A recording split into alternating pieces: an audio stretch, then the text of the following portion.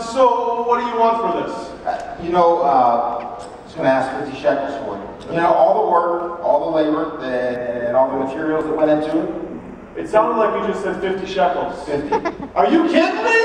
50 shekels? So not only are you holier than thou, preaching to us, you never hang out with us, but you're a crook too? Give us 5 shekels and just go. 5 shekels. 5 shekels. Takes a terrible loss for the kids. Let's see what I got here. Here. 1, 2, 3. Good thing we didn't hold that for 50. Oh, hang on, that's my lucky one. 4, 5 shekels. You know what? I'll take the sheds, and you take those 5 hard-earned shekels. But to be honest, I don't like you, I don't like your family, I don't like your God. Kenan, I'm sorry. I really didn't mean to offend you. Honestly, I didn't. I didn't mean to. You know what?